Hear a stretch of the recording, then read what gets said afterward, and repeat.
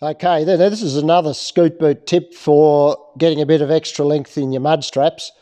You might have put the mud strap on, you think it's too tight, it's putting too much tension around the pastern.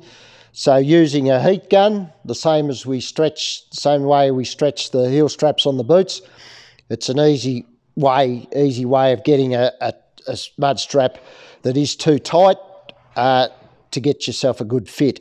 We're looking at no more than about probably quarter of an inch, 10 mils is all you've got to heat stretch to relieve that tension around the pastern. But be sure if your mud straps are too loose, if you stretch them too much, well then you're not going to, the mud straps aren't going to work. They're going to be too loose.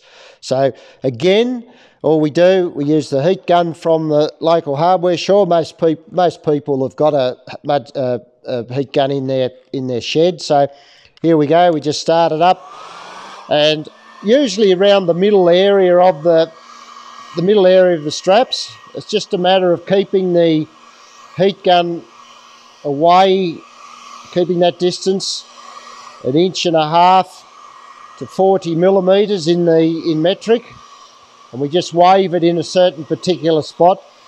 The mud strap, the material TPU, it's very versatile material, very easy to heat stretch, but common sense again's got to be used so you don't overheat and melt the material, because that voids the warranty on the product. But it's very easy to do. It's fairly thin, the material, so it doesn't take a lot of heating.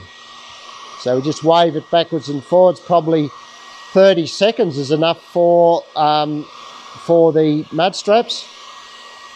So we're just stretching there, we're just heating. That looks about right there now. So then we just put it down, then we grab the mud straps, put a finger in through the back and just pull. Now I just pulled there and I hold that tension like that. And that's just allowing them to cool down. Remembering I'm only trying to stretch a maximum of 1/4 inch, about 10 millimeters. So we just turn that around, you can see how it's stretched there. It's a lot thinner there where I've actually heated it. And now I just let the tension off. And those mud straps now, we've got an extra, at least an extra 1/4 inch, 10 mil in length on that particular mud strap. But remember, a loose mud strap doesn't work, so don't overdo it the first time. Just play safe when you're doing your heat stretching.